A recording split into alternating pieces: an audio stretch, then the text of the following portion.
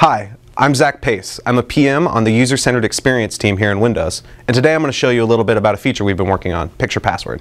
To enroll in Picture Password, I need to use the PC Settings app. Here on the Users page, we see the option, Create a Picture Password. I'm going to tap it. Before I can create my picture password, I need to enter my account password to confirm that this is my account.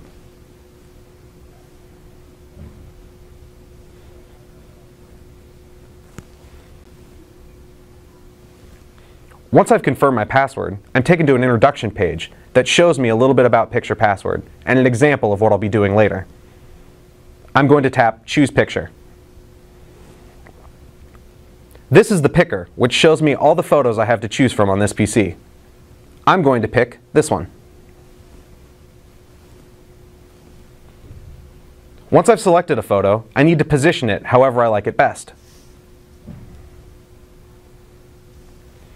Once I like the position, I'm going to click Use this picture. Now I need to enter my gestures. I can choose from circles, lines, and taps.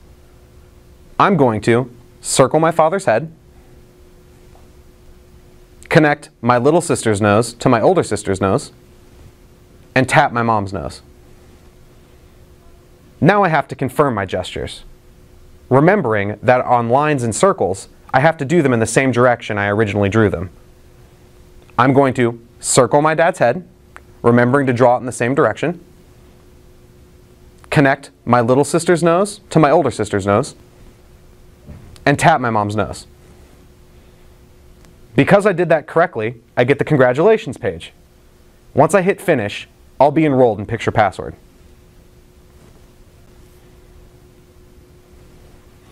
To sign in with Picture Password, I first have to lock my PC. Now I'm taken to the lock screen. Once I dismiss the lock screen, there's the Picture Password I just created. Now, if I perform my gestures, I'm signed into the PC, quick and easy. Well, that was a quick look at Picture Password. We love that it's a quick and easy way to sign into your computer using touch. We can't wait for you to try it for yourselves.